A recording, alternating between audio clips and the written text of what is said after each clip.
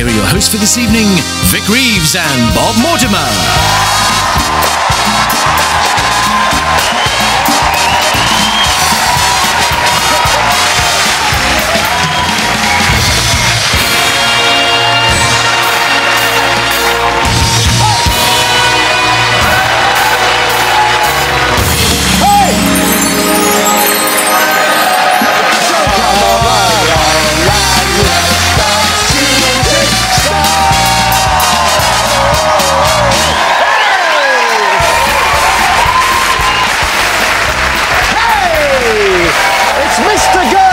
Luke Pasqualino!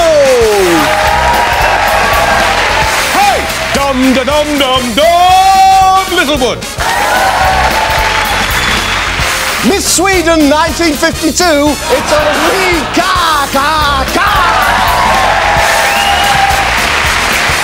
From the Jack D. Whaling Company, Nova Scotia, it's Jack D!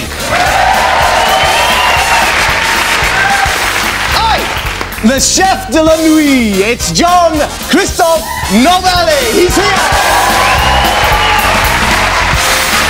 Hey, it's Flumbumptious Cheryl Ferguson.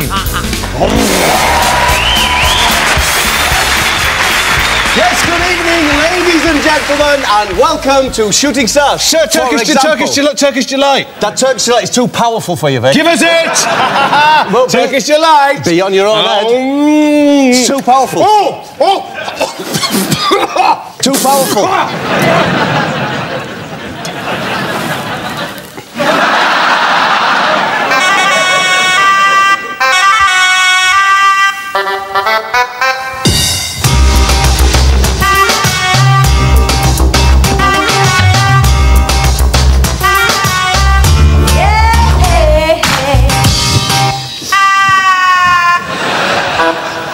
Well, I don't think that affected me too much. Oh!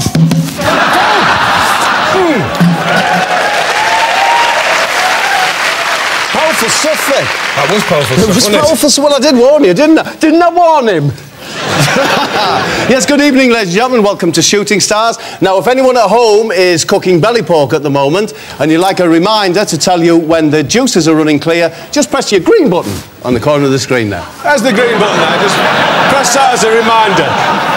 A belly pork supervision service there. But there's somebody missing, Vic. Who? Someone to keep the scores for you. It's Angelos Epifimo! She call me Mr. Bombastic, totally fantastic. Put me on the Duchesses and Mr. Rowe. Totally fantastic. Put me on the Duchesses and Mr. Rowe. Smooth. Just like a silver. Grind it up. Good evening, Angelos. All right. So, Angelos, with this tat you're selling and you're DJing, is that all you're doing to make money? Yeah, just selling, you know, like pens, plastic forks, rubbish, financial advice. Yeah. What, financial advice? Yeah. What, you lend money? Yeah, I do that. If their credit rating's good, I will, yeah. Yeah. Well, and how do you find out what the credit rating is? Well, it's easy. You just look on the FTSE, or else you ring up the Chancellor of the Teacher. Sorry, I've just who? The Chancellor of the Teacher. Ring up the Chancellor of the Teacher, and you go, hello, yes, it's Angelos here. Hello, Chancellor of the Teacher. Trying to find out the credit rating and all that stuff and everything, and it's okay. Bye. He's not in, but usually it works a treat. Yeah. You know what? You need some careers advice, you, Angelos. Yeah, well, I was going to ask Ulrika for some careers advice because, you know, she's done nothing for 20 years and made a fortune. So I'll have a bit of that. Thank you, Angelos. Thank you. Angelos.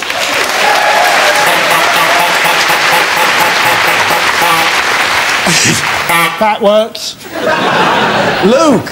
Hello, mate. Luke, it's lovely to see you. Thanks for coming along. No, thank you for having me. You're a gorgeous-looking fella. Thank you. You're in the TV programme Skins. I was, yes. You were, yeah. I've not seen it. What's it about? Potatoes?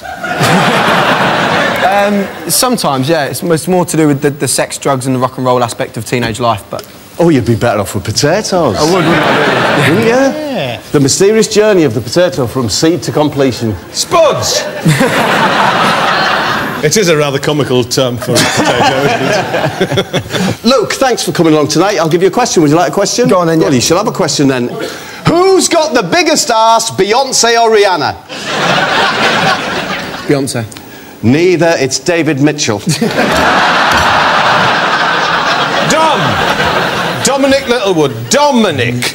Like a Dominican monk. Have you ever been mistaken for a Dominican monk and been forced to genuflect on your forecourt? Not for a while.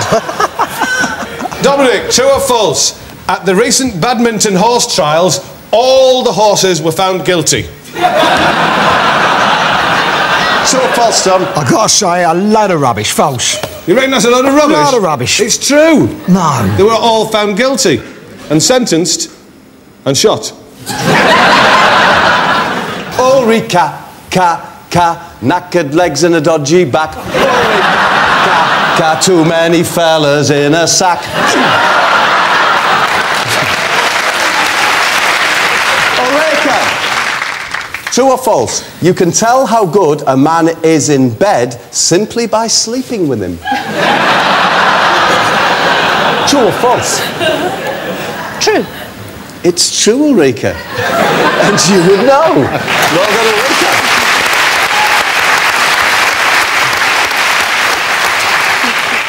I'm really good in bed. Are you? I'm very good in bed. Oh, well, I'm very pleased. I got to sleep straight away, no jumping up and down. No poo-poo in the night. Oh, you didn't do a poo-poo? No, I don't do a poo-poo. Well, well done you. Really good. No, I'm really proud of you. Jack, with your face like an abandoned greenhouse. Like a miser's hump. With your face like a damp busby. Like a bankrupt pug.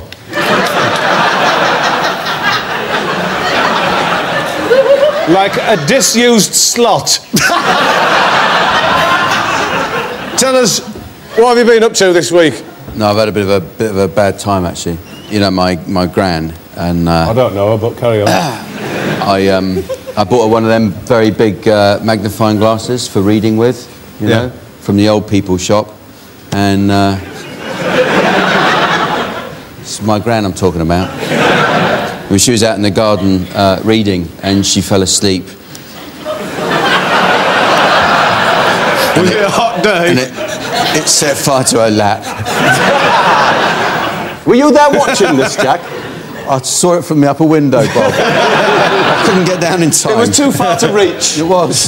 There are ways of putting out a fire from an upper window. That would have been disrespectful. Hi, Jean-Christophe, thanks for coming. How are you? And you're French? I think so, yeah. He's not really, I've heard he's from Leicester. Let's do a question first. It's a true or false. Can you tell me, true or false, Daily Mail readers believe that Poland is empty? Is it true or false? You have no idea what I've just said, do you? Do you understand the question? Excuse me, can I ask a question? Yes, of course. Who is he, this chap over there? That's Angelos. What did you say? How's he going? Sorry, what did you say? I don't think I understand you. Thank you. I've been in your restaurant and all. Can I ask you Selling something? muck, you are. Has he got a passport? Yes, I've got 3 or 4. True or false? What was the question again? Daily Mail readers believe that Poland is currently empty. Well, I don't read the Daily Mail. Therefore, I don't... Oh, this is taking longer than it should.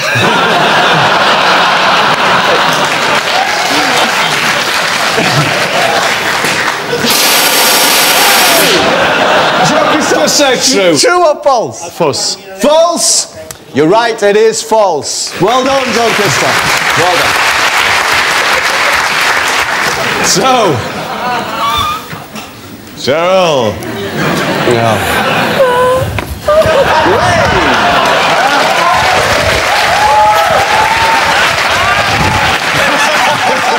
Cheryl, now that we're going out with each other, I want to make you an offer that you